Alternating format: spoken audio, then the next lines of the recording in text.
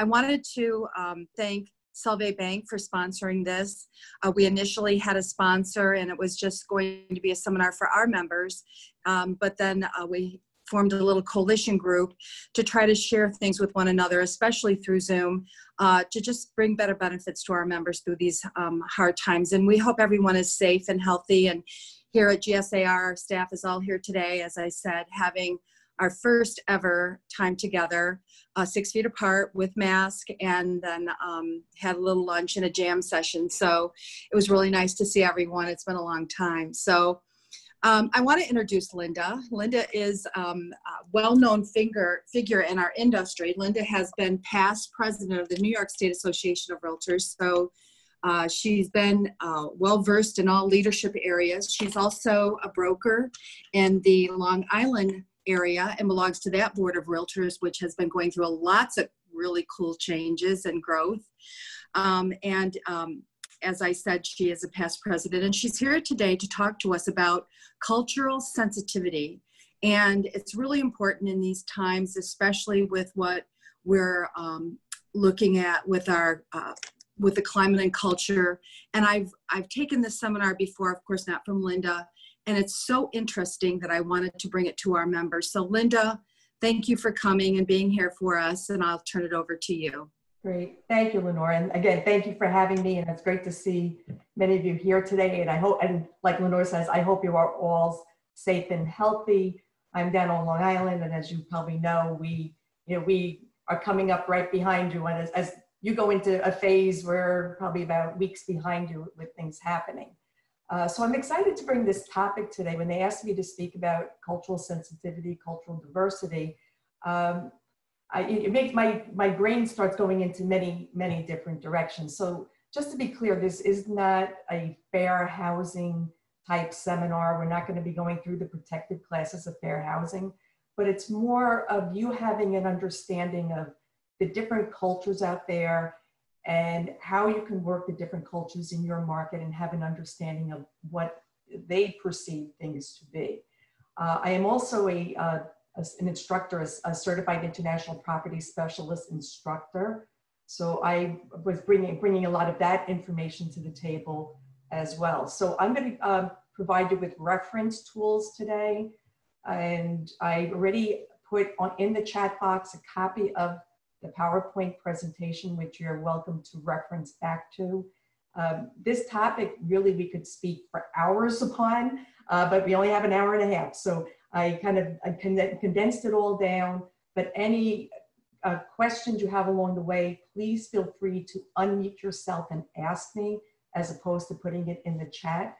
I think it's important that we have dialogue with this. So I'm going to bring up the PowerPoint.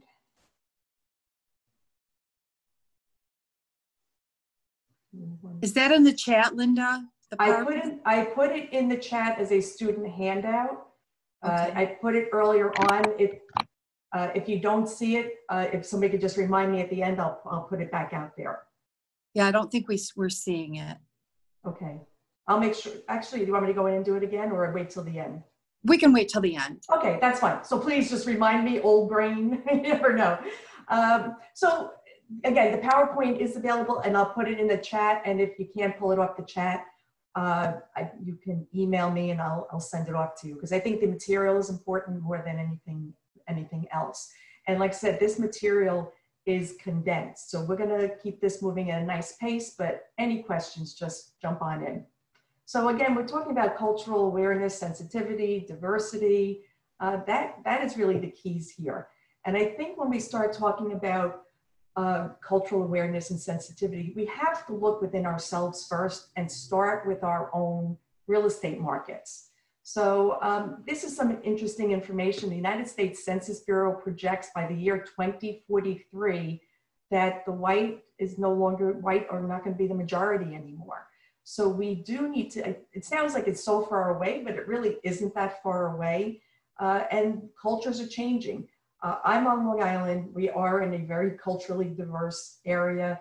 Different parts of the state are not as culturally diverse, but you really need to know this information, because you never know where the next buyer or seller is coming from in terms of their background. So first thing you have to do with looking at your cultural sensitivity and awareness is looking at your local markets. You want to know within your market, where are the different cultures? Where are they in your market? Are they not inside your market? So where are these buyers, sellers coming from? What language do they speak at home? When they're not out in public, are they speaking a different language at home other than English? What are they buying out there? And we're going to touch upon also sellers. You may have sellers in your market looking to retire and do not want to stay here in the United States. They may want to retire to other countries. So having this awareness is very important because it's going to help you with your current situations, which you could run into. And where are we going to find all this information? So I'm going to bring up a couple of slides. The first couple of slides really are stats to give you a better awareness of what your market looks like. Where I pulled this information is the United States Census Bureau. And also, if you go to this website, it's called datausa.io/profile/geo/ now I put Cayuga in there, but it could be any county, but then -county-NY. I'll make sure you get this information. Again, it's in the PowerPoint itself. You can go and put in any county within New York State and pull up all the demographics. I focused in on cultural here today and ethnicity, but it has a wealth of information on your local markets. And if you're going to be dealing with different cultures within your market, the first thing they want to know, people moving in, is what's going on in your market. So for the benefit of the Greater Syracuse Association of Realtors, I put up these slides specifically for some of the markets there. If your county is not here, please do not take offense, because we have 63 counties, I believe, 62, 63 counties in New York State, and we're not going to cover all of them. But just some background information to begin with, which is New York State driven. Within New York State, the 3 top countries represented in New York State, number 1 is Dominican Republic, number 2 is China, and number 3 is Mexico. So throughout the state of New York, non-US citizens coming in are predominantly from Dominican Republic, China, and Mexico. Now, this is back to 2018 data, and again, this is all coming from the US Census Bureau. So I broke it down a little further by counties. So with Onondaga County, which is a population of 462,000 people, a little over 96% are US citizens, and the rest are not. And of the residents here, 7.63% were born outside of the United States. And if I go through too fast for these, please slow me down, but I want to get the stats through. So that's one county. Cortland has 99.3% are US citizens, and so just shy of 2% were born outside of the United States. Cayuga County, 99% are citizens, and just over 2% were born outside of this country. Madison County, 99% of citizens, 2.43 were born outside of the country. So this is information. Why am I going through this with you? Because it's important to know. I think a lot of times what I'm finding in my market is the local realtors do not take the time to analyze the cultures within their own market. I can tell you that if I looked at Nassau County, Suffolk County, and Queens, which I have done, these numbers are completely different. So what I have found doing the research for today was we're close to 99% throughout the area are US citizens, and then you do have a small percentage of people that were born outside of the United States. Oneida County was the lowest percentage at 96.4% US citizens, and almost a little over 7.5% were born outside of the United States. So by having these stats really is going to help you with recognizing where people are coming from. And here is Oswego, which is again 99% and 1.85. So this is the counties in locale. And again, I apologize to my Buffalo folks. I apologize if you're not within these counties, but again, you can easily pull up this information. When it comes to the heritage, the foreign-born population, we already went through the numbers, but here's a graphic. I don't know how well you can see it. I can see if I can make it a little bit bigger. So Onondaga is just under the 8%. It pulls in Syracuse separately as 6%, and then the other counties are down around the 2% mark. Again, the citizenship, oh, now I did it.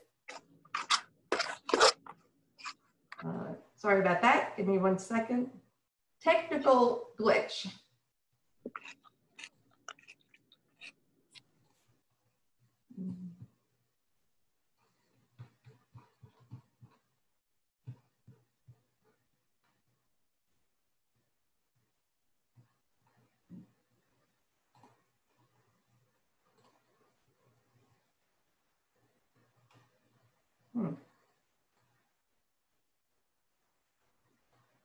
You're seeing all the slides on the screen, correct?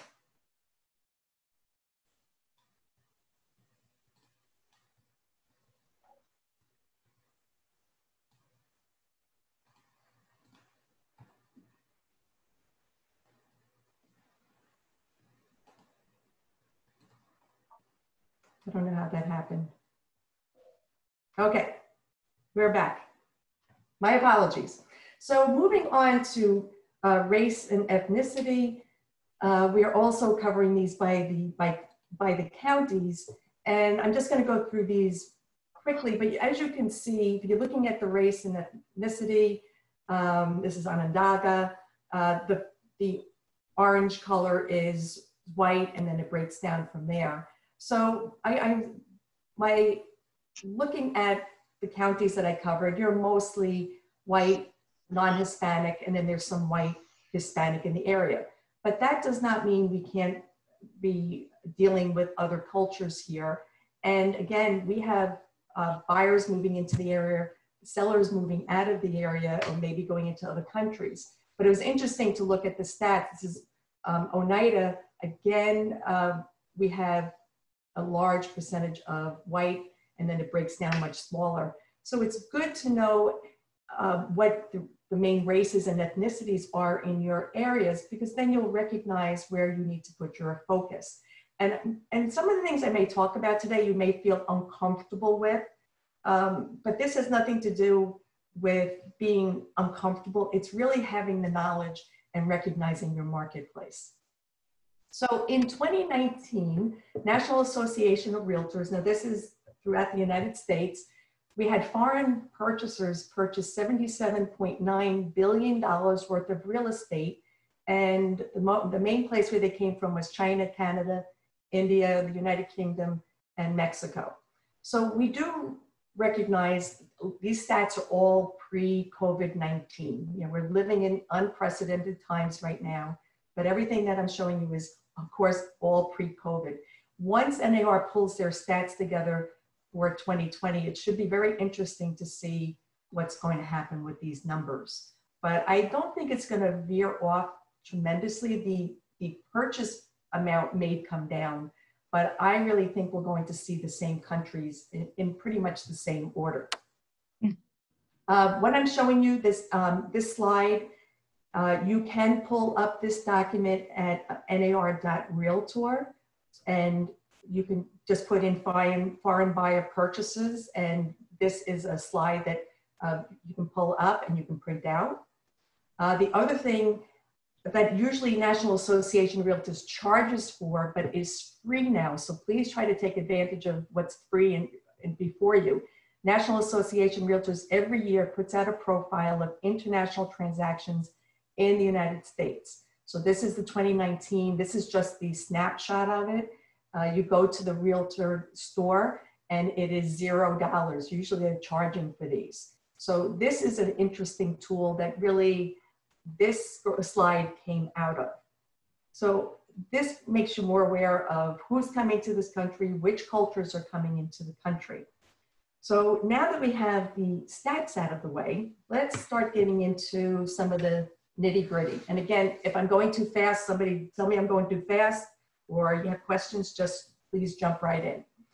So we will have what's called implicit bias. I don't know of anybody who does not have some type of bias. So an implicit bias refers to the attitudes or stereotypes that affect our understanding, actions, and decisions in an unconscious manner. It exists when we unconsciously hold attitude towards others or associate stereotypes with them. So we have these, I don't know of a person who does not have it, but the most important thing is to understand and recognize our own biases that we have, so we know how to deal with ourselves. I think with everything that's happening out there in the world, as you all know, I'm on Long Island. Back in November, Newsday put out not such a great thing for realtors on Long Island or anywhere, in my opinion, about those who were violating fair housing. I think many of the times, and looked at a lot of the videos, a lot of it may have stemmed from some implicit bias. Some of it was way out there in your face, but some of it could have been implicit. If you personally have an interest in knowing for yourselves, a self-analysis of looking at what biases you may have, I posted here a website. It's implicit.harvard.edu. So Harvard University has put together tests, and there's different tests that you can take, white versus black, skin color. It can come down to political views. There's so many different tests that you can take. They do not record them. They do not share it with anybody. You can go in and at the end of the test, it tells you if you have a bias leaning one way or another. I have taken a number of them because I don't practice unless I preach it. So here I am saying, I recommend this, go in, you can look at your own biases, because you may not know that you have these things, and it could be reflected in your day-to-day real estate careers.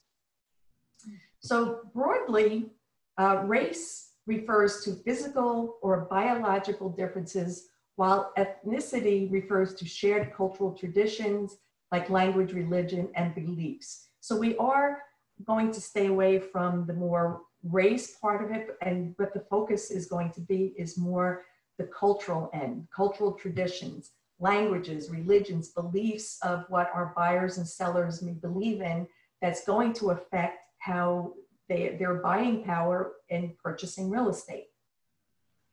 So the key to building inclusive cross-cultural relationships is to learn one's own attitudes towards these differences. We got to recognize that our own personal biases, and make sure that we can make sure they don't interfere with building relationships, because sometimes our own biases will turn off a buyer or seller, and you don't even know that you have turned them off. So what I'm going to be teaching here today is how to understand and give you the resources that you know to understand different cultures. And if you're going to be working with somebody from a certain culture, what I always do is I research that culture before I meet up with them. So I am going in firsthand knowledge of how they're going to, how they perceive things before I am working with them. And it's not about a stereotype. I'm not stereotyping them. I'm not putting them into one large bowl. But if I have some background information on what certain cultures are doing before I work with them, it will give me a heads up on how I need to react with them. Okay, so this is not about changing other people. This may be changing ourselves to work with them. So the National Association of Realtors, here's another great video. It's about a 54 minute video that I highly recommend that everyone look at. It's again, it's on their website. It is called Bias Override, Overcoming Barriers to Fair Housing Video. So it touches a lot on cultures and different biases. So I highly recommend. I sat through this. It was eye-opening. I believe that we can all learn something new every day, and this was a great video that I highly recommend. So moving on, we're going to talk about multiculturalism. So this is the practice of acknowledging and respecting several different cultures, religions, races, ethnicities, and attitudes within a society.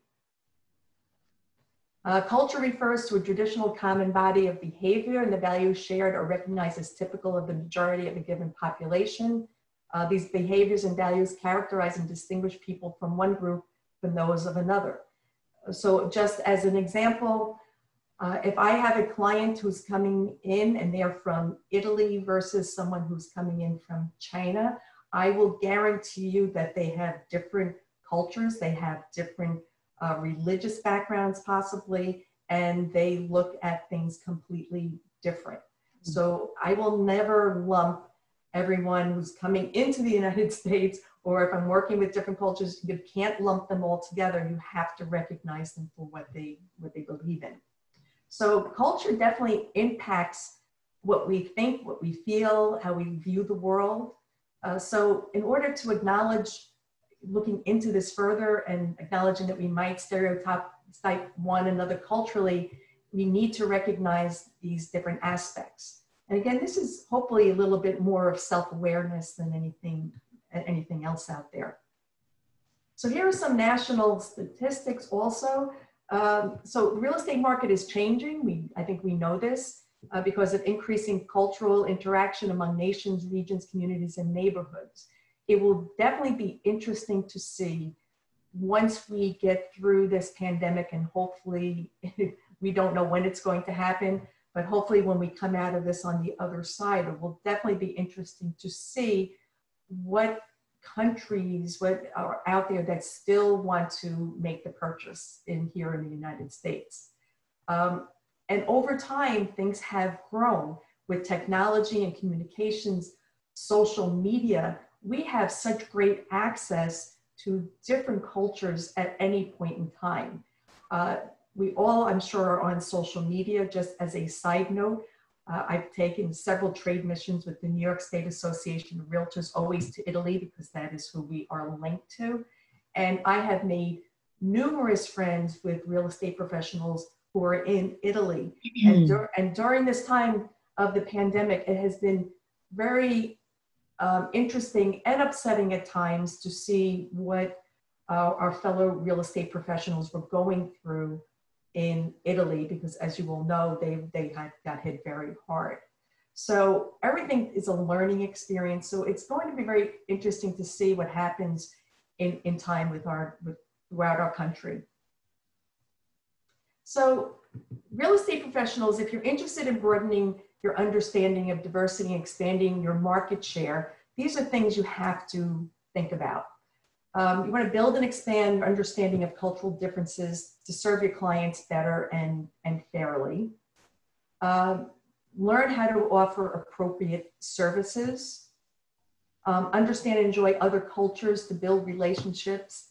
This is definitely a prerequisite for working with most international or immigrant clients. And understand and appreciate other cultures through open lines of communications. I have sent many of a New Yorker from Long Island who wants to retire to different countries there, and having the knowledge of certain countries like Mexico, Costa Rica, Panama, where a lot of our retirees sometimes want to go, has helped. So you may look at this information and say, well, how am I going to use this in my market? I don't have people moving here from China. But I always say, think outside the box and think of your sellers who may not want to retire in the United States because it may be cheaper to retire elsewhere. So when we talk about this, it's not necessarily about buyers. It could also be about our sellers. And you always want to do the research before interacting with people from a different culture. If you don't have the research, you can make mistakes without even realizing that you've made mistakes. And I'm going to go through a lot of the mistakes that we could do culturally. We have a lot of do's and don'ts. So working culturally with a diverse client here in New York. So the first thing we want to understand is have an understanding that depends on where they are coming from, or even if they are US citizens, they may still have built-in cultures from their home country. So this really has nothing to do with just the country they're coming from, but it could be their family beliefs still. So I have, for example, I have some clients who are Chinese. They are third generation Chinese, but they still follow the cultures from their parents and grandparents. So it does not necessarily mean that they are coming here firsthand from China. They could be in our society already, but they look at things definitely culturally the same as if they were from a different country. So we look at, when we look at cultures, there's two different types of cultures out there. We have our high context cultures and our low context cultures. So an example of a high context culture is from the Asia Pacific, Russia, Middle East, Central, South America, Southern Europe, Africa. These cultures typically tend to be about saving face. They will want to build a relationship first. So their cultures say, we're not going to work with you unless we trust you. If we trust you, then I will buy a property from you. But this is going to be a process. So anyone coming from these cultures typically want to build that relationship first. They also look at a contract as being the beginning of the process, not the end of the process. So as a real estate professional in New York State, I think we all look at it as a contract as being, we found the house, we put the deal in, everybody signed the contract, we are in contract now, all the terms are agreed upon. However, if you're working with someone from one of these cultures, what you may find and what may frustrate you is that that contract to them is just the beginning of the negotiation. So it would not be uncommon for someone from one of these countries or these cultures to come back after a contract is signed and say they'd like to renegotiate something. So being, again, a New Yorker, I think our first reaction is, you can't change that, you're in contract. But if we have an understanding that these things could happen from these people, from these cultures, if it comes to you, your first reaction is not going to be no, right? Your first reaction usually to me is like no, but if they come to you, you have to take a step back and see what it is they want to change and see if that is a possibility to do. So that's our high context people. Our low context cultures are more informal, direct communication. They want fast-paced results and they want punctuality. So if you have an appointment with them at 10 a.m., they're going to be there at 10 a.m. and they expect you to be on time yourself, and they expect you to have everything organized. And when they sign that contract of sale, they say, we know it's a deal, and that is it. So that's typically of the United States, Canada, Northern Europe, Australia, New Zealand, and South Africa, because South Africa is tied more to the UK than anything else. So those are the people that are on time. Just going back to our high context people, our high context people, if you have an appointment with them for 10 a.m., you need to be there at 10 a.m. They will show up 11 a.m., 11:30 and still think they are on time.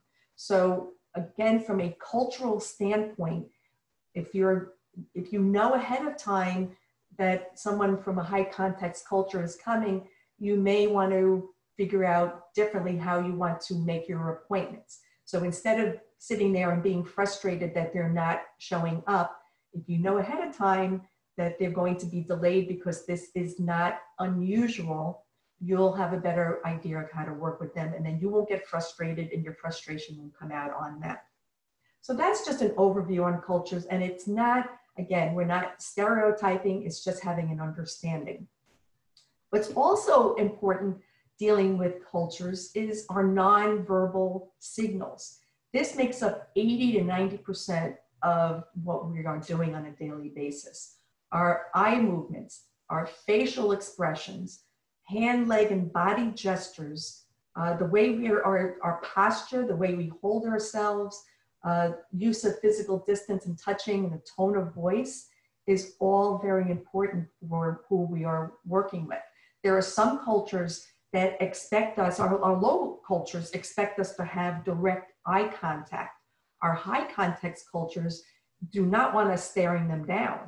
If I sit here and just stare at the camera all day, it's going to make them very uncomfortable. So a lot of you just have to watch your stature, your facial expressions. I'm going to give you some examples as we go through here. But if you, again, have some understanding on who you're dealing with, then you're going to know how to work with them. So cultural variations. So here are some things that I just pulled as examples for you. The number 4, to the Chinese and Koreans, the number 4 means death. So a Chinese buyer, a Korean buyer will most likely not purchase any property that has the number 4 in it. In fact, I know of some homeowners who were not Asian that changed the number, went to the post office and asked to change their house numbers because they wanted to list it for sale, and they wanted to get the numbers 4 out of there. So 4 means death. For the Koreans, 3 and 7 are lucky numbers. So if you have properties, the more 3s and 7s in them, the better. And with the Chinese, 8 is very lucky. I was driving the other day and I passed the house and their number was 888. That's a very lucky house for my Chinese cultures. The other thing we want to recognize with different cultures is they have different ways of doing things, different traditions. Not all Asians do this, but feng shui, and feng shui is probably a 2-day course. So there are certain cultures that believe in the influences of the location, the yin and yang. Everything has to be balanced. So besides having a home inspection with certain Asian cultures, they may also want to have their feng shui expert come in and analyze the property. And within the property itself, it's broken down into sectors, and there are things that can influence the sale. For example, if there is a tree right out your front door, that tree blocks what's called the qi, and most likely an Asian buyer who follows feng shui would never purchase that property. So again, these are just some cultural variations, and we're going to get into more. I would sit here all day and give you all the different cultural variations, but again, I think it's important to know that every culture has their own beliefs. What's important for us as real estate professionals is cross-cultural listening. You need to pay attention. Obviously, in our own day-to-day careers, the more we listen, the more we learn about people, but we need to pay attention to the person and the message and never assume to what the person wants. I'm a believer in asking open-ended questions. You don't want to ask questions that only require a yes or no answer. The reason behind this is that many cultures will say yes because they don't want to embarrass you.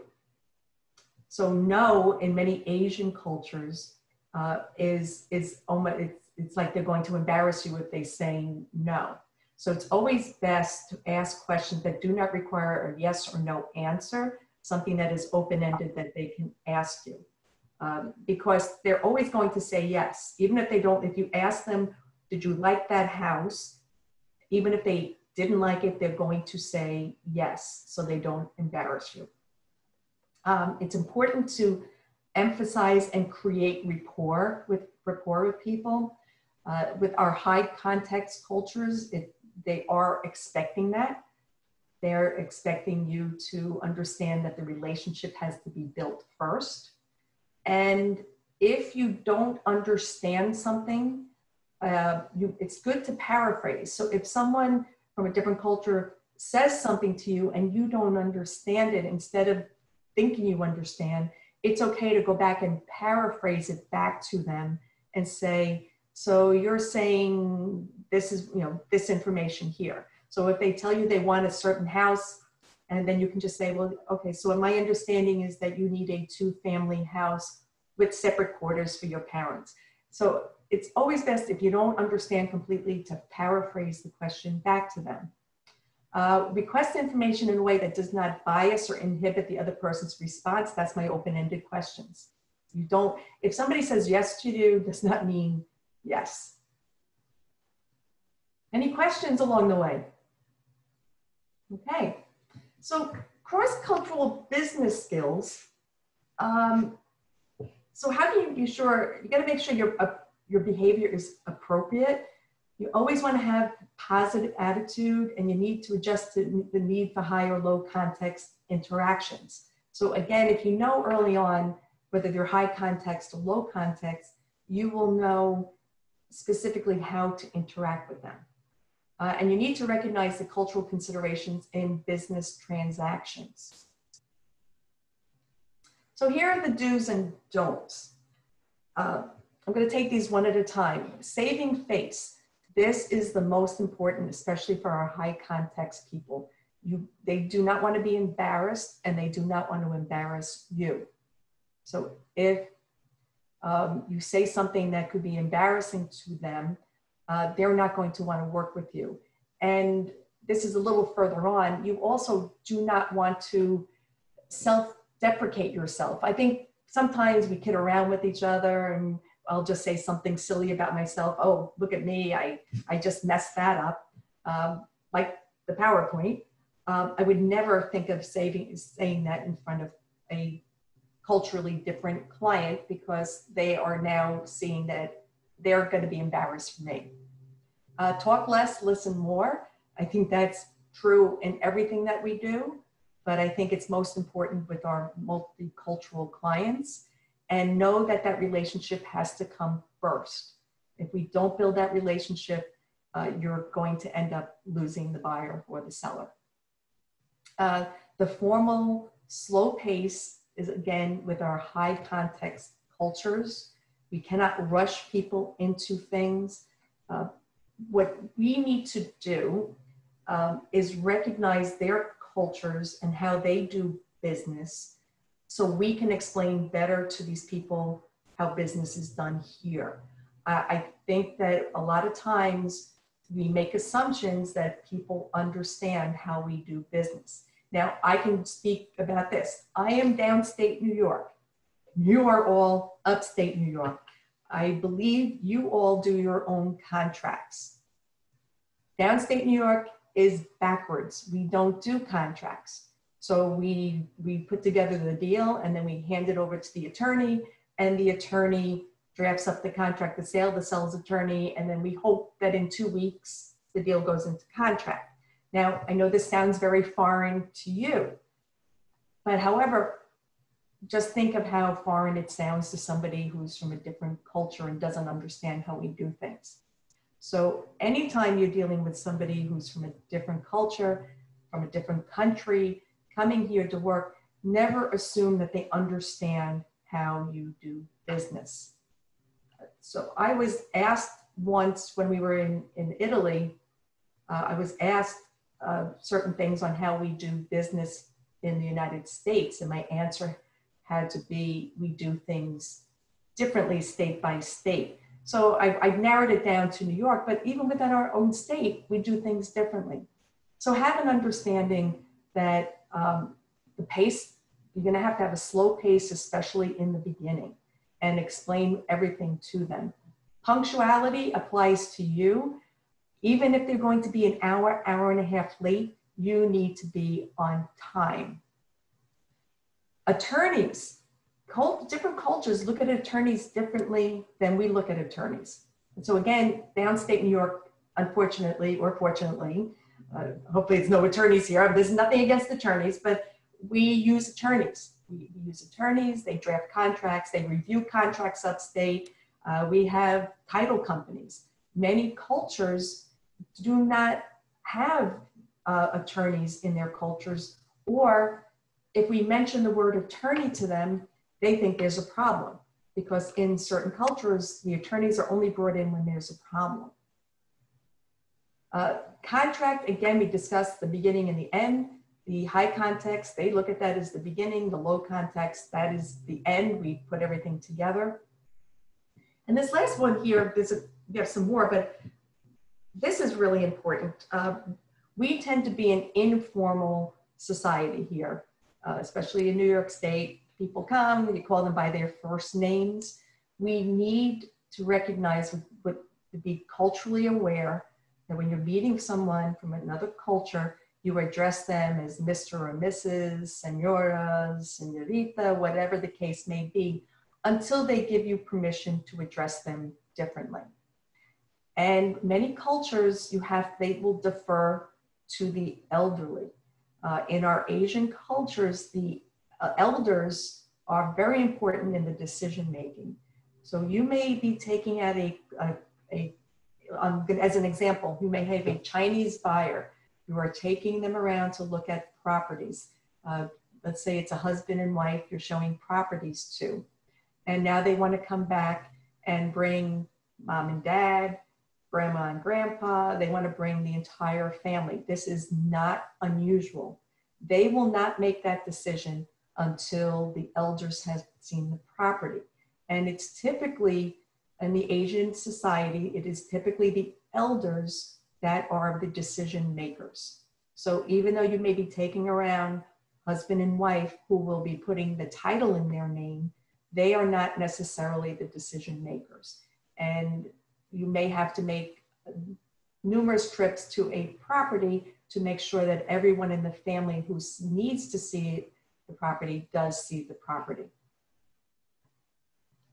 So again, respect for hierarchy. If I have any of my commercial practitioners out there, if you are doing business with different cultures, you need to respect the hierarchy of who's in charge there. The person that you are speaking to at first may not be the person that is going to be signing off on the documents. So if you understand the culture ahead of time, you are going to understand how to do business there. Business cards.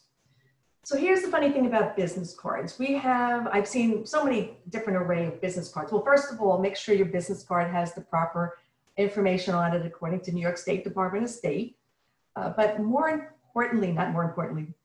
just as important is to make sure that you understand how different cultures accept business cards. It is a ritual. It is a ritual in Asian cultures I'm going to see if I can just push this down. So I'm just going to stand up here for a moment.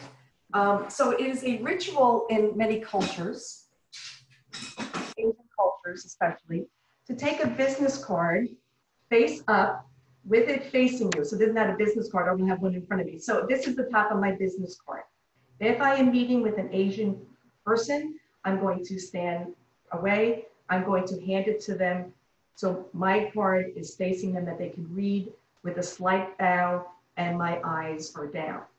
They are going to do the same thing. It's two-handed. If we're dealing with Asian cultures, it is a two-handed business card, always.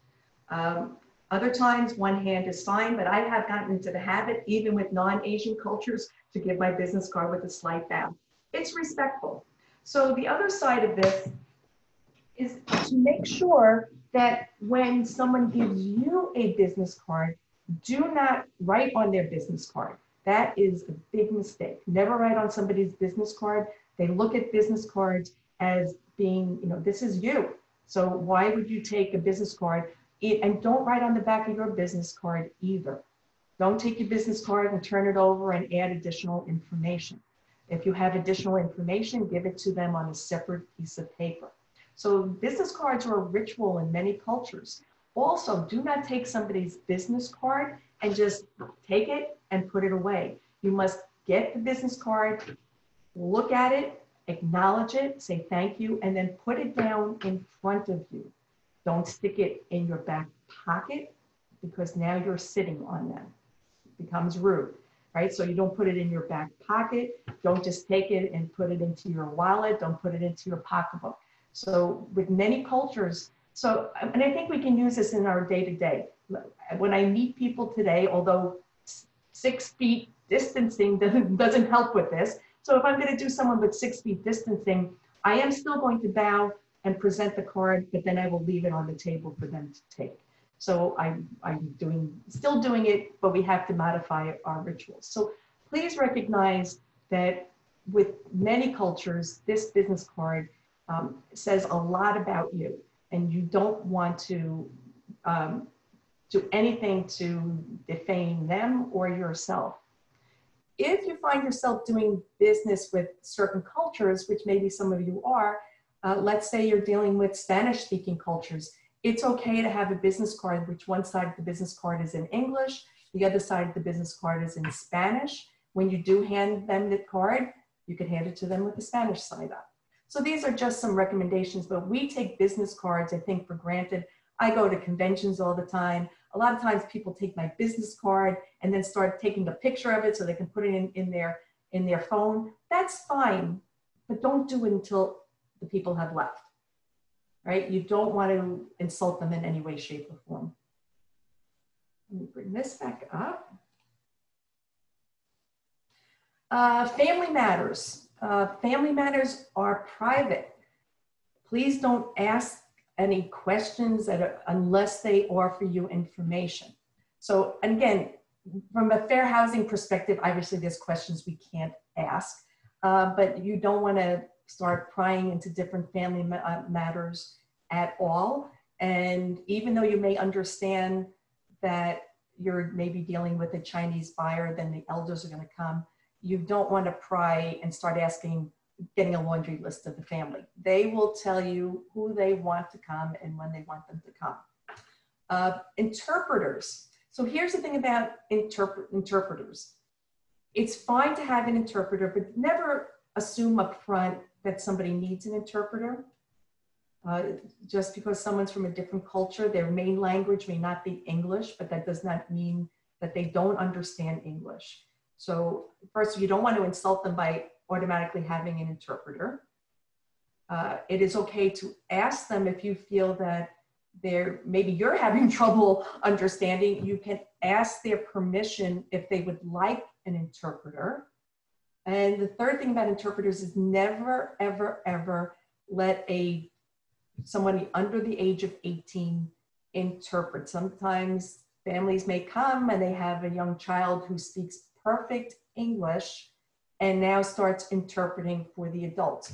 You do not want them, especially if it comes down to contract issues, things that you want them to understand. You don't want an interpreter who's underage. So, but again, never assume that they don't speak English, but it's okay to ask them if they would prefer an interpreter. Software translations, be very careful about how things translate. I have some slides to show you this. Things that we say in English do not always translate properly into other languages. So you've got to be careful, and some of these online software translations don't work properly. So if you're not sure, it's best to have someone who can translate documents for you as opposed to using something that's online, any type of software. You need to be aware of nonverbal signals. Again, especially our high context cultures, they're not going to tell you that you're wasting their time. You may line up 6 properties. They're in town for the day. You have 6 properties lined up for them, and they are not liking any of them. They're not going to tell you. So just watch for nonverbal signals, yawning, they start looking away, or they're very quiet. I find that with many cultures, when they get quiet, that means they've lost complete interest. You may feel uncomfortable showing a property, and now you have someone who speaks a different language that you don't understand, and they're going through the house speaking with each other in that language. When there's a lot of conversation going on, that's a good thing. So you may feel uncomfortable because you don't understand, you don't know what they're saying. They could be talking about you for all you know. But once there's communication between themselves, it is a very good sign. I can give you a quick example that just happened right as we came into phase 2 here on Long Island. I had a Chinese man and woman wanted to see one of my properties. I brought them into the property, and they were speaking the entire time amongst themselves in Chinese, not a word to me. They said hello to me. They were fine. They let me walk them through the house 6 feet apart from each other. However, they spoke to each other the entire time.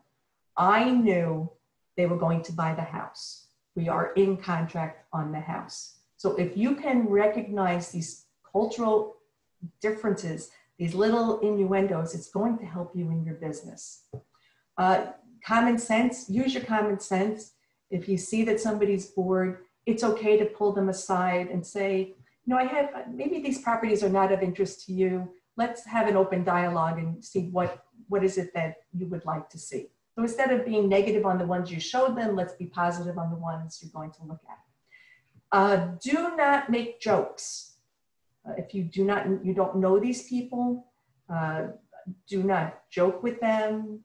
Even if there's, I like to joke around with my clients, but it's only after I get to know them, and I make sure that there's no offensive type of things. But I like to just have fun, and it's okay to have fun, but don't tell any jokes.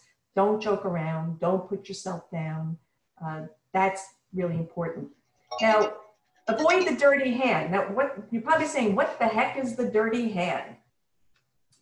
Many cultures, the dirty hand is the left hand. So, so for my lefties out there, I apologize. Many cultures, there are a lot of cultures that eat with their hands. So you will always look that they will always be eating with their right hand. The left hand is dirty. So never do anything with your left hand. If you need to guide them along the way, we're going to talk about how you can guide people. Don't use your left hand. It's always with the right hand. So it's not all cultures, but what I say is it can't hurt to just use your right hand for everything. Any questions? Okay. I have a question. Yes. You said about interpreters. Could you just back up to that for a minute? Sure. Is it appropriate to ask the buyers, let's say, if they want an interpreter? And I've had buyers say, "Oh no, my son is here. When we get to the point where we're going to do a contract, then I'll bring someone else in that's older." And I was like, "Eek." You know?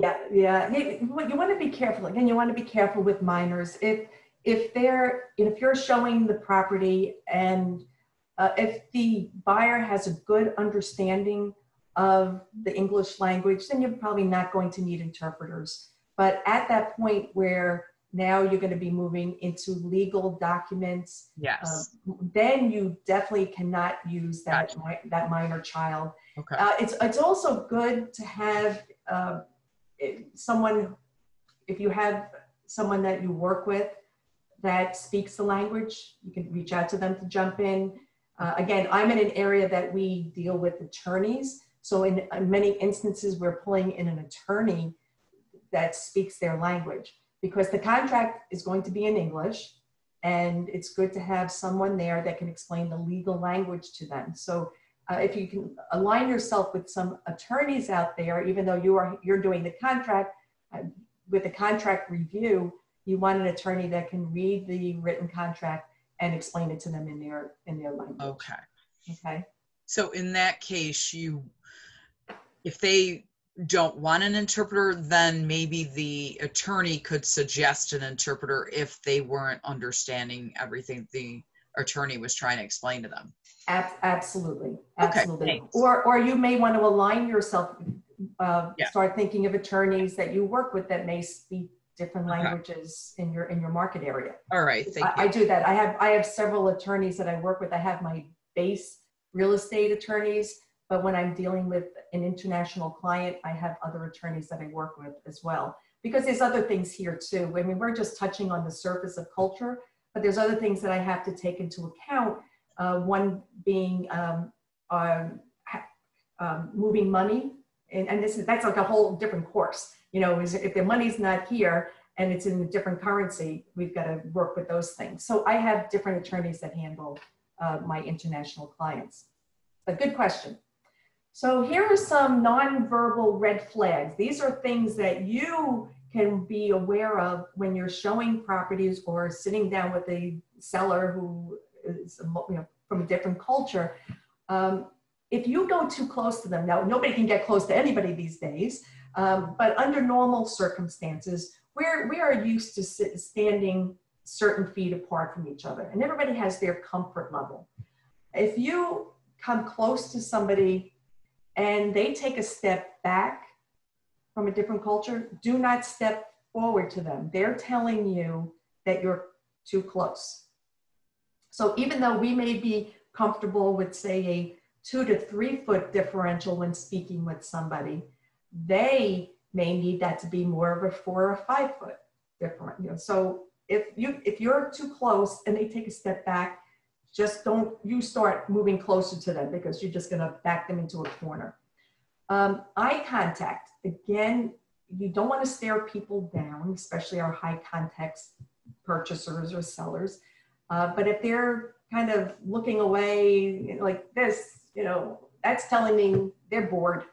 If they're not looking at you or having some type of, they're not going to be staring at you, but if they start looking elsewhere, they're not happy. You've got to make some changes. Scowling, frowning, that's right there. You need to make some adjustments. Any type of inappropriate laughter, if somebody all of a sudden lets out a laugh, that's nervousness. And that is a signal to you that there's something wrong going on here. So you're missing something. So these are things to help you understand other people. Covering the face, if they start covering their face, that also is a nonverbal flag that's telling me that they're not happy. They're not happy. They're not happy with what I'm telling them. They're not happy with the situation. And I need to make some adjustments if I want to hold on to them. The remaining silent and no questions, absolutely. I know when somebody doesn't like something, if they're so quiet, if the example I gave you, if that Chinese couple had went through that house and quiet the whole time, I knew to get them out of there quickly. So if they're not asking questions, they remain silent, it's a red flag with many cultures. And if they're just displaying impatience, so as much as you may have an agenda to show so many properties and whisk them out the door, you have to be able to recognize these red flags and say, okay, something has gone wrong. I need to take a step back and reevaluate what's going on here. So here are some behaviors that we should avoid. Hands in the pockets or hips. So don't put your hands on the pockets. That looks like, you're annoyed. Don't have an intense, prolonged eye contact, because if I do this, you can be uncomfortable. Scratching your head. Now you may have an itch, but scratching your head in some cultures means you're embarrassed or you're embarrassed by them. So try to avoid touching your head, especially with COVID-19. Don't, right? Wash your hands, wash your hands, wash your hands. Don't touch your face. Crossing of your legs in certain cultures is offensive. showing the soles of your feet. So if you're sitting back and speaking to somebody, this is very true in a lot of Middle Eastern cultures, that is like cursing at them. So if you sit back and you put your feet are not flat on the ground, you put your foot up so they can see the sole of your foot or sole of your shoe. Hopefully you have shoes on. That is offensive to them. Pointing, if you need to point, you don't point. You don't do this. You don't go pointing at things. You don't point to people. It's more common using your entire hand. If you want to guide them, you just use your hand and guide them. But don't point with your feet either. So don't just put your foot out and say, go this way or go that way with your foot. Always with the palm open and guide the people away. Fleeing or invading personal space, against that personal space that they want, just don't get too close to them. Do not show impatience. It can be very frustrating if you don't understand certain cultures, like if they show up late and you've lost all your patience and now you are angry because they came an hour late. So, don't lose your patience. If you do your homework ahead of time and understand the different culture of the people that you're working with, then you're going to understand, okay, they're late according to New York time, but they're on time according to their culture. Again, no pointing, and don't do this, none of this, come here type of thing. Nothing with fingers like this. That is very rude. And in some cultures, so what does this mean for us? What does this mean here? Anybody? If I give the thumbs up. What do you think? It means okay, right? Great job, thumbs up. This is an obscenity in some cultures. So what interprets well here in the United States, you could have this is like giving the middle finger to us in other cultures. So beware of things to avoid there. Religion and faith. So part of cultural understanding is knowing where they're coming from, but also having an understanding of what possible religions are out or that they can be given from. We understand that Christianity is the largest number here in the United States. 70.6% of Americans identify themselves as being Christian. But then if you start breaking it down, there are so many different denominations of Christianity. So having some understanding of different religious beliefs is also going to help you through the process. So religious traditions, it's fundamental to cultural identity, norms, and traditions. A lot of cultures don't just identify themselves as the country they're coming from, but their religious beliefs are ingrained in them and become part of cultural attitude. So it is very important to learn the beliefs and traditions of the clients that you're going to be working with. You do not have to change your beliefs and traditions. I have yet to meet a client that says, well, Linda, you're a Christian and I'm not, so I need you to change. I've never had a client say that to me. But if you have an understanding of their beliefs and traditions, it will help you. Because it influences their personal life, it influences their family life, and it influences their business habits and their business decisions. I have a question, Linda. Yes. If you don't know their religious traditions, how can you ask it? Well, you're not going to ask it because, again, fair housing. So this is all about cultural understanding. And in just a minute, I'm going to give you an idea of how to do some cultural, find about different cultures. Because even if they come from China, I still may not know their religion. Right. But I think it's important to know that many cultures, their religious beliefs will play into this. There are some cultures that they will tell you. Some people will tell you because, for example, Muslims, they need to pray at certain times of the day. And they will tell you that they can't look at properties between certain hours. Or they can tell you, I can go out and look at properties, but I'm going to need to put some time aside wherever we're going, and I'm going to need a place to pray. So you may have to, if they tell you outright that they are Muslim and you are not Muslim, it's good to know what their traditions are, so then you can respect that tradition. You may need to provide space in your office where they can go and lay out a mat and pray for 20 minutes, 15 minutes. So this is what it's about. It's not about asking them, but they may offer you the information. Hopefully that's helpful. Again, we're not stepping over fair housing here, and we're not asking you to ask them. So here are some, I was just mentioning this. So anyone who's coming from Asia Pacific, these are a list of different beliefs: Buddhism, Confucianism, Taoism, Hinduism, Islam, Christianity. Again, I will not know unless they tell me ahead of time. And they're only going to tell me if it has an impact on when they're going to go looking at properties. There are some religions, Judaism, if they are, depending on, there's many different areas of Judaism, but if they are Orthodox or Hasidim, they will not look at properties from sundown on Friday until sundown on Saturday.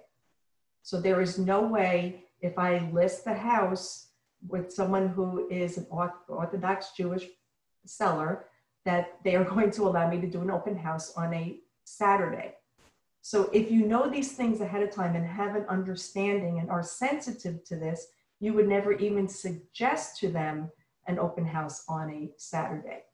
And we have certain beliefs where they do not want to do business on Sundays. So it's not about anything to do with fair housing. It has nothing to do with steering. It's how you have an understanding of what their beliefs are and how you can work with them with their cultural and religious beliefs. So hopefully that helps you there.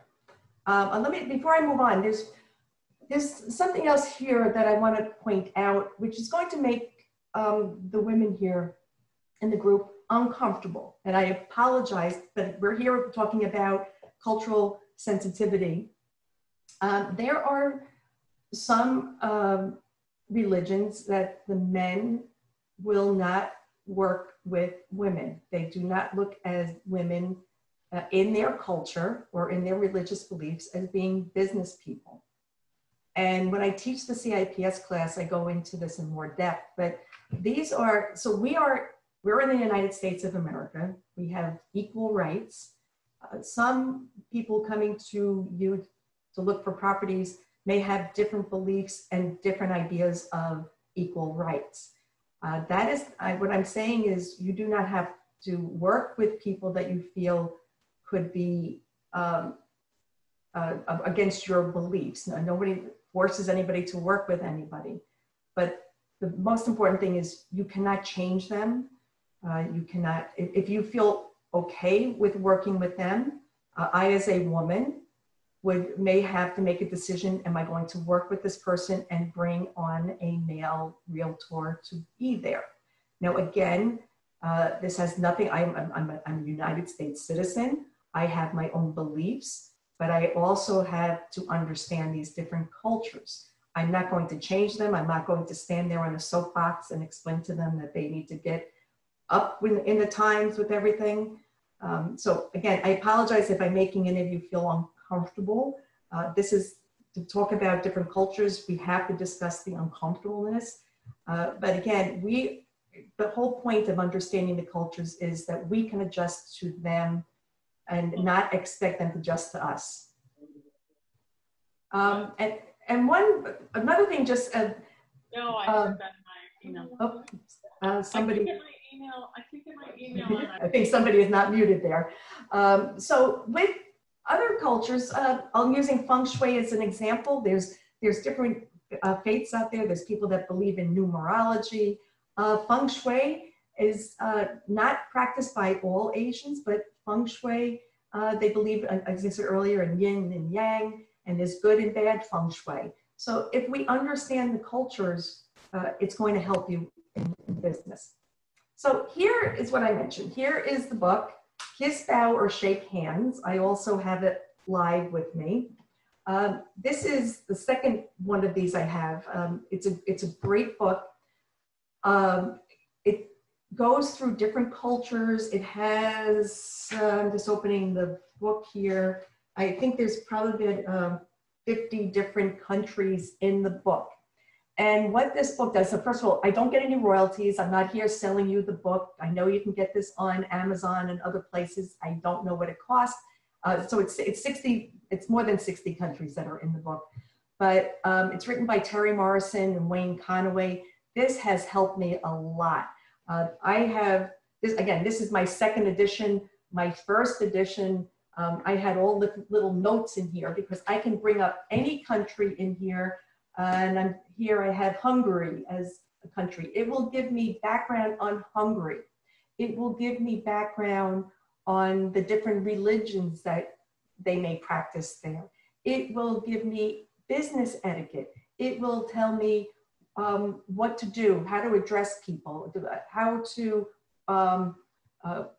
do you shake hands? Do you shake hands? Because some cultures like to hug, some people like to shake hands. These days we're not doing anything, but when we get back to this point, it gives you guidance on what to do. It also is a great book if you don't know what to buy as a closing gift. A lot of cultures, I know Cutco has great products, and I know Cutco, a lot of agents buy them and give them out as gifts. A lot of cultures you would not want to give a knife to because they look at it as a knife as severing the relationship. So this is a great book. I recommend it. I don't buy it, it's up to you, but it has a lot of good, and it's easy to read. It's not like a textbook, it's very easy to read. Here's another good book, Immigrants and Boomers. I know it's probably in paperback at this point. Dowell Myers. It goes into how America's changing and how the baby boomers are moving onwards and outwards and how the immigrants are moving in. So it's an easy read also. I, again, highly recommend it just as some resource material for you. Let's talk about some active listening now, which you have all been doing very patiently, and I appreciate it, and I appreciate the questions. So again, it's important if you don't understand or you think they don't understand, it's good to paraphrase, ask those open-ended questions, and pay attention to the person as well as the message. Don't just listen to what they're saying, but how are they saying it? And this is just a chart on active listening. And again, at the end, I will put it in the chat for everybody. So here's what's important is educate yourself on the potential pitfalls. Know who's in front of you. Do your research. We have many valuable resources. And always, always, always keep fair housing in the forefront. In no way, shape, or form am I saying you should treat these people differently because they're coming from different cultures. We need to treat everybody the same, right? We have our fair housing laws, we have our federal, we have our state, we have our local. This is not bypassing that. This is trying to help you educate yourselves and have an understanding that we're not all in the same box. We all have different beliefs. We all have different biases. And most importantly is listen. If you ask a question, let them answer, listen, because we can learn so much by listening to people. So there are mistakes. People will make mistakes. You will make mistakes. So even some major corporations can make mistakes. So here's an example. I don't know if anybody knows what this is. This is a Chevy Nova from the 1970s, right? There's our Chevy Nova. Well, Chevy Nova back in the 1970s took their car and sold it in Mexico. So the Chevy Nova, they went to Mexico. And although the company reported that the car sold very well, maybe they should have considered a different name when they moved this product to Mexico. Because in Spanish, no va means not going, right? So if you have a car, so you have a Chevy Nova, you move it to a Spanish-speaking country, and now when somebody goes to buy, why would I want to buy a car that doesn't go? So again, this is important with translations. Here's another example with GE. So General Electric, do you all remember the jingle, "We bring good things to life"? Okay, well, that translates in Asia, brings your ancestors back from the dead. So parts of East Asia, if they see "bring good things to life," this is how they're interpreting it, that, oh my goodness, they're gonna bring my ancestors back from the dead. So we have to be very careful. And a lot of these, and these are two big corporations that made big mistakes if they were taking their products out of the country. So being a certified international property specialist, I always recommend these big companies should hire some of us because we can help them understand when things go move out of the country. So this is the importance of understanding cultures. English is one of the hardest languages for anybody to know and learn. We have, for example, T-O, T-O-O, and T-2, T-W-O. When someone who's not English as the first language hears us speak, it gets confusing to them. So just understand that how things translate is going to be a big thing and how you, in your marketplace. So be careful of how you say it and what you say because it may get interpreted the wrong way. So marketing, let's talk about some marketing to help you move forward. So these are questions that you should think about when looking at advertisements and promotional material. What does your message say? Does it exclude any potential prospects or group? Again, fair housing, you don't want to exclude anybody. Does the ad describe the services of your firm? And when placing advertisements, the basic rule is to be inclusive. Don't rely solely on either foreign language media or mainstream platforms. So if you have, and this happens a lot downstate, we have a lot of newspapers here that are different languages. If you're going to publish your advertisement in those papers, you want to make sure what you're saying translates properly. So here's some tips for a multicultural approach. Learn as much as possible about the traditions and beliefs of your potential clients. It's going to help you. Again, we're not looking to stereotype, but if you have some background information in their culture, it's going to help you out with them. Again, don't assume all cultures are alike. There's considerable diversity within each ethnic segment based on country of origin, language, and social and cultural adaptation to the United States. Someone who's Spanish speaking coming from Spain is going to be somebody, it's going to be different than somebody Spanish speaking coming from Mexico or from any South American countries. You're going to have to look at the culture, not just the language. And again, be careful on your translations, as we just pointed out. Contracts, make sure they are reviewed by a legal expert if you're going to give them something that translated into their language. But here we have to do all contracts in English. As a side note, if you have a seller client moving out of the country and you want to help them, you can research the cultures of their countries they're going to, but also know that any documents they're going to sign in, say, Costa Rica or in Mexico is not going to be in English. It's going to be in their primary language. And be sensitive about cultural slurs, stereotypes, cliches, taboos, understand the culture nuances. We may not think that we're offending somebody, but we might be offending somebody. They may not look like us. They may not dress like us. They may have different family values. But if they're coming to you and you want to work with them, have an understanding. So if you want to work with different cultures, you're not going to be the real estate of the world. Understand your niche, your language, affinities. You may have some personal interests. You need to be authentic with this. We call this prospecting locally. Have awareness opportunities in your marketplace. Again, I don't know your market. I know my market. I don't know if there's businesses coming in where people may be moving in from, where maybe people may be moving out to. So understand your market. And that's why I started with your market up front. So understand your market, outreach to clients, customers, other real estate professionals. You want to be the go-to person to share your expertise, demonstrate your professionalism, build your reputation as the source of the sauce, and the business will follow. Here's something I subscribe to. It's called The Economist. It comes weekly. You can get it digital or print. The Economist, I am not an economist, but there are sections in here that I can read up on different things that are happening around the world. So if I have a client coming in from Asia or Europe, I can read up. I can pull these out and read up on these.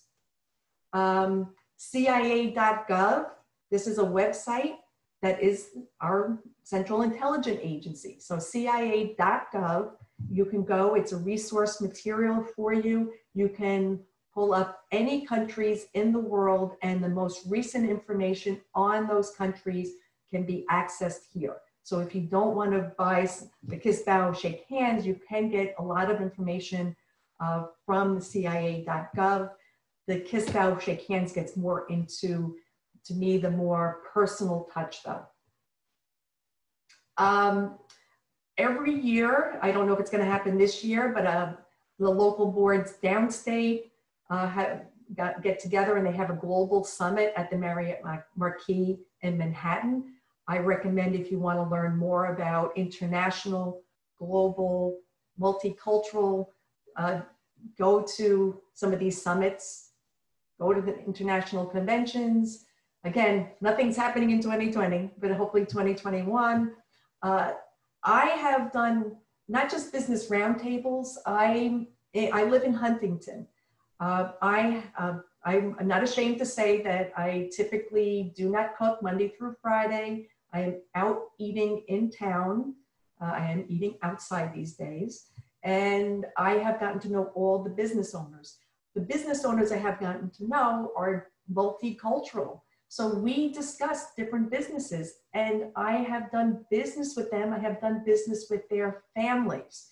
So it's good to get out and explore these other businesses, because you don't know what could lead to a new client. Networking systems, these are just market information, prospect clients, reminders, maps. Again, you can get a lot of this on CIA.gov.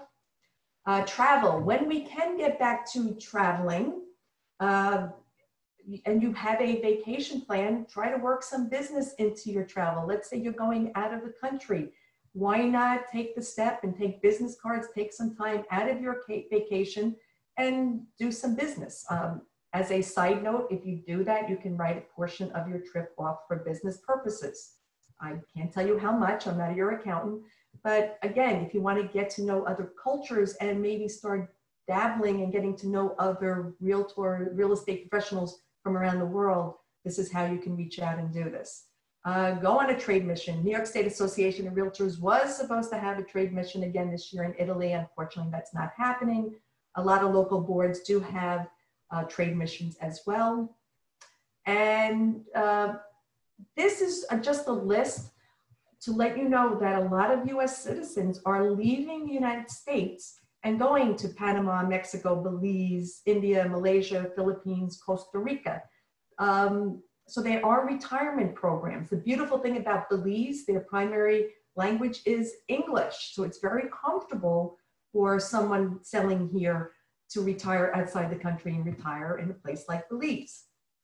So that's for our US expatriates. And there are a lot of us, not us, me, there are a lot of them out there. Here's some additional things you can do. National Association of Realtors has a certification course. It's At Home with Diversity. It is offered through the local boards, and I know there may have been difficulty getting some of these things scheduled. So I'm not trying to bypass any local board, but the National Association of Realtors is offering this course. It's a 6-hour course. And at the end, you get the certification At Home with Diversity. There's no further things that you need to do. And it goes into a lot of what we talked about here today, but it gets more in depth to that. So you can go to National Association of Realtors website, and the course is 50% off till the end of the year. So there's a lot of courses being offered out there at great discounts. I highly recommend this one. It really gets into more of the nitty-gritty with the different cultures out there. The other one, and I'm not pushing this because I'm an instructor on it, but the CIPS, if you want to get a designation, the Certified International Property Specialist. They have this Global Perspectives is a quarterly newsletter that comes out that I just recently received my latest one that gives you more global perspectives, and it gets into local, international, and lifestyles in real estate. And here are some referral networks. National Association of Realtors is associated with 90 National Real Estate Association in more than 70 countries, and that list keeps growing. The Certified International Property Specialist Network is 4,000 real estate professionals, and that is growing as well. And then if any of you belong to an international franchise, you have your own networks that you can network with. Again, when I speak cultural, I speak international, they're all tied into each other. Quickly on the CIPS designation courses, there are 2 basic courses you have to take: your local markets, transaction tools, and then you need 3 elective courses. The At Home with Diversity can be elective course, but there's also courses, there's one on Europe, there's one Asia Pacific, and there's one on the Americas. From there, or if you have taken any of these courses, CRS or CCIM course, that can be substituted in there as well. And you need 100 points to the designation. I am a CIPS. I had the 100 points. You don't need to speak a separate language to have any to get this designation. And I'm not pushing certifications. I'm not pushing designations. I am a believer in education, and that's why I brought this forward, because we are speaking about cultures. So with that, I think we are just shy of 2:30, but this is me saying thank you to all of you in a million different languages.